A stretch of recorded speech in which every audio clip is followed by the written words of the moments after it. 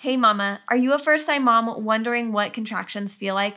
I know so many mamas who are a little bit anxious about what those contractions are going to feel like. And so they find themselves asking this question as they prepare their mind and their body for what to expect during labor and birth. I truly believe that the more you know about birth, the more likely it will be for you to walk confidently into it.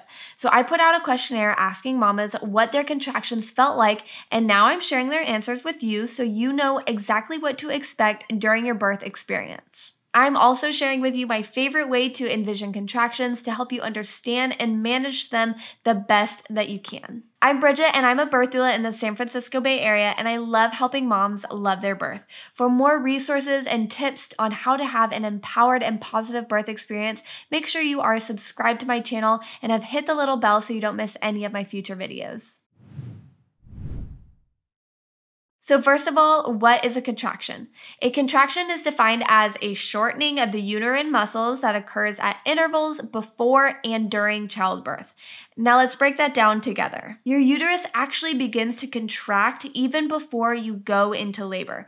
You might notice a tightening feeling in your belly, especially towards the end of your pregnancy, and these are known as braxton hicks. Braxton hicks don't build in intensity or get closer together until labor does begin. And then as you move into the early part of labor, you'll begin to feel your contractions a lot more frequently. Now it helps to envision your contractions as waves, and this is one of my favorite ways to explain contractions, and it kind of gives you a good mental image of what to expect when a contraction comes. So during early labor, the waves are pretty mellow. They break at your ankles sort of sporadically, some waves a little bigger and closer together, others still gentle and farther apart. And with each of those contractions or waves, your uterus muscle draws upward, and that, along with the pressure of baby's head, helps your cervix to shorten or efface and begin opening or dilate. So what will that feel like? At this time, your contractions are probably going to feel a lot like period cramps, uncomfortable but pretty easily manageable, and often coupled with an annoying backache. But remember, those sensations will most likely come in waves where the cramps and the hardening of your stomach becomes more pronounced as the wave breaks over your feet, and then it goes away into a more subtle, achy feeling of those menstrual-like cramps and the backache until that next wave comes. You're going to be able to talk through these contractions, move around, and pretty much be your normal self.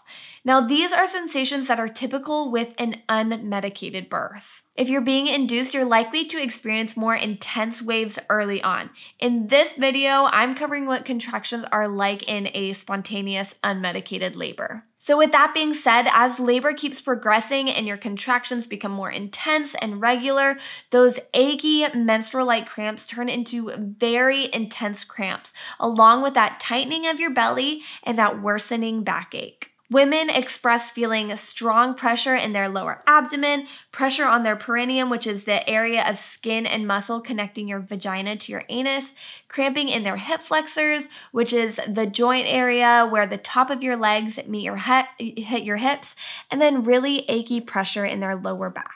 Now at this point, it's important to remember that the uterus is a muscle, and if you've ever worked out or needed to use the same muscle over and over again as you did an activity, you know the feeling of muscle fatigue. The uterus is working from the beginning of labor until the time your baby is born, usually for several hours, which means the harder and longer it works to get your baby down and out, the more tired and sore it's going to get. But that doesn't mean that anything is wrong or that you need to be afraid of those intensifying sensations. It just means that your uterus muscle, just like every other muscle that you work out, is doing some really hard and good work. Now, by the time that you're in active labor, those waves are coming about every 3 to 5 minutes and are growing higher and deeper.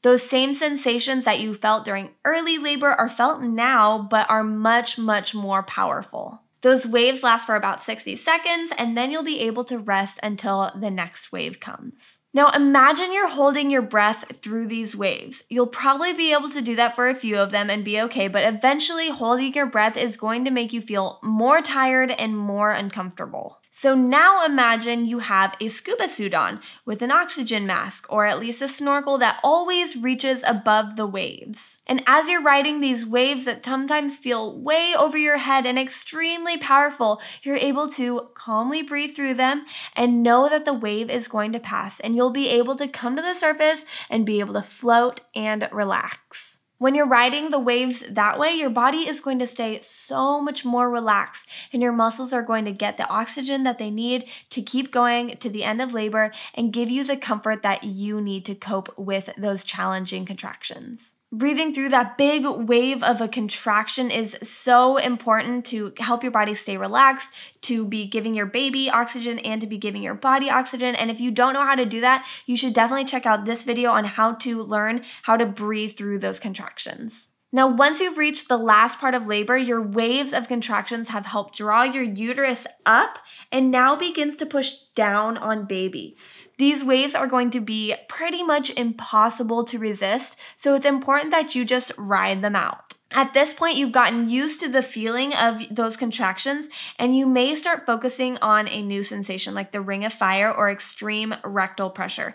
If you're not quite sure what I'm talking about, check out this video about transition, the ring of fire, and the pushing stage of labor. And as you enter this stage, you really want to listen to your body and follow the waves and those sensations. What do I mean by this in practical labor language? I mean follow your urge to push. And as you're pushing, you want to breathe through it because just like before, holding your breath might work for a little while, but is ultimately going to lead you with not enough oxygen for you and your baby and make you feel more fatigued in your muscles. When you feel the urge to push, you want to take in a deep breath and breathe down your air. I'm going to be doing a whole video about breathing down your air while you're pushing your baby out, so make sure you are on the lookout for that video. But for now, just focus on breathing in that really great oxygen while you're pushing your baby out as you feel that wave pushing through your body. At the end of it all, mama, those waves or contractions have helped you bring your baby into the world.